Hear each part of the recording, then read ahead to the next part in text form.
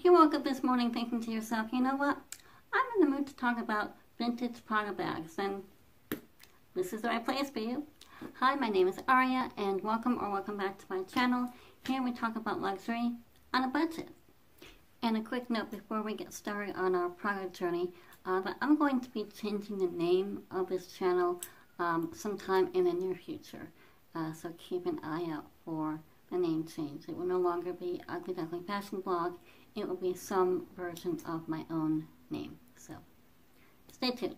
So today we'll be talking about two bags I have in my collection, both vintage Prada, doing a sort of a review, pros and cons about each bag. Starting with the very first Prada bag that I ever got, and I purchased this from eBay. Now I've had this bag in my collection for about 20 years. I remember when this bag came out in the 90s, and it was really unusual because at that point in time, Prada was doing more of the classic nylon, that sort of silhouette, and I wasn't really into the nylon bag.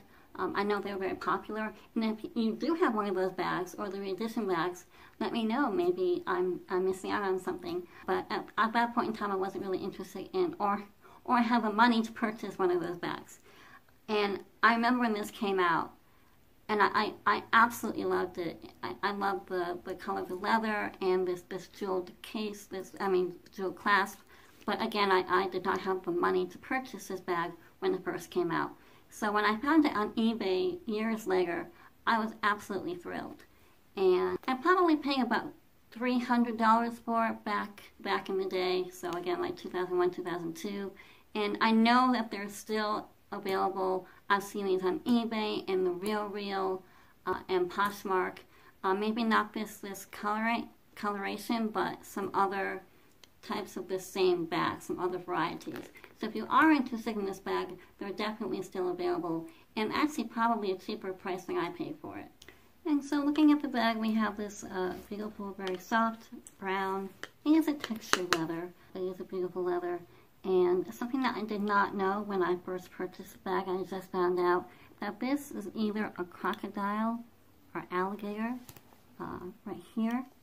So if you are considering looking for this on the vintage markets and you don't want to purchase an exotic leather, just be aware that this is exotic. So we have the Prada clasp, and this is very easy to open. Just drop that down.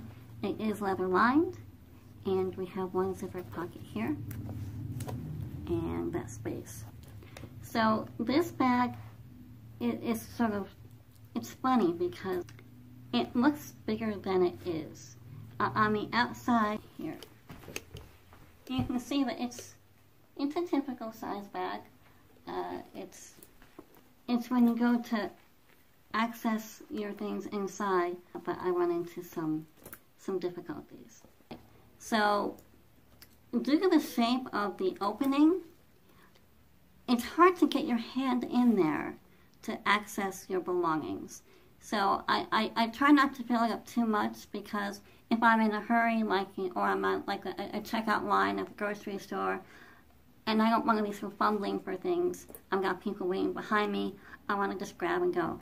So, that is a problem with this bag. Now, this is a shoulder bag, but there are these clasps here.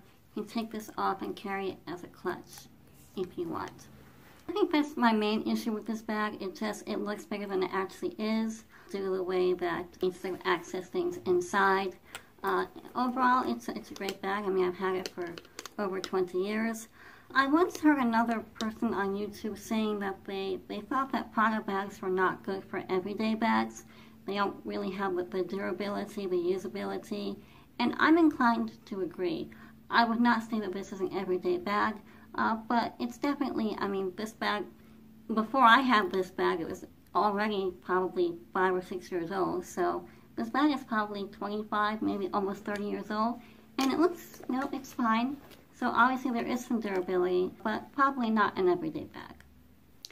And next up we have a vintage Prada tote bag. I got this from the Real about 2 years ago. And as you can see, it has these wonderful sort of rivets in like a decorative pattern, and these crystals. It's definitely an eye-catching bag. The back has a pocket. We'll get back to this because there's a problem there. We do have 2 handles. Now this did come with a strap. If you can see those silver bindings. So the strap is supposed to attach to that. I'm not quite sure how tall you would have to be to successfully wear this as a crossbody bag, but it was way too big for me, so I just carried it. Now this is a heavy bag, so even though it carries a lot of stuff, even without stuff in it, it's already kind of heavy, so you sort of have to moderate what you're going to put in there. So as I said before, we have this pocket back there. This pocket has been ripped. Now, I purchased the bag and this was how it arrived, so I've not used the pocket, but that was ripped when I got it. Prada logo, and we have 2 zippers here on each side, carry more of your stuff. And this is a nice tote bag because it actually does close, not like some of those open tote bags, which drive me crazy. We have a zipper pocket here, as well as this extra pocket and a deep well. So you can really fit quite a bit of stuff in here. And here is a visual for you so that you sort of see how big this bag is. It's definitely a good size bag. I do like the distressed look of it. I do find that it's a good bag. I am glad that I got it. I'm not planning to sell it. To me, the pros are its appearance, its versatility, and definitely a good bag if you need to carry a lot of stuff. The cons are, again, I'm not quite sure about the quality of construction with both of these bags. And another con, at least just for me, is it's just really heavy to carry. Maybe that wouldn't be an issue for you. I occasionally do find this bag or varieties of this bag. I'll see them again on The RealReal and eBay and Poshmark. So if you are feeling like this would be a good bag for you, you can check out those spaces. Someone has a lot to say today. You keep interrupting, Mom. So do you have a product bag that you do find to be good for every day? I'd be curious about your thoughts. Maybe you have a new product bag, one of the reedition ones. Maybe you have a vintage bag. What are your thoughts? So thank you for joining me and Finley today. We so appreciate your time. As always, be happy, be healthy, be empowered, and most importantly, this is your best part. Be you. Take care. See you next time. Bye.